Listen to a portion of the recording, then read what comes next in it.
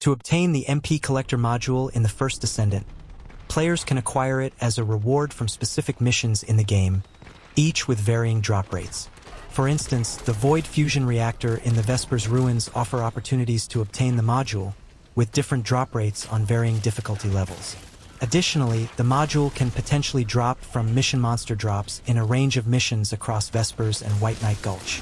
However, it's important to note that the MP Collector module is a rare mod with a very small chance of dropping, and players may need to run certain missions multiple times to increase their chances of obtaining it. Once acquired, the MP Collector module provides a chance of recovering a percentage of maximum MP when defeating an enemy, making it particularly useful for sustaining combat situations and in MP-heavy builds.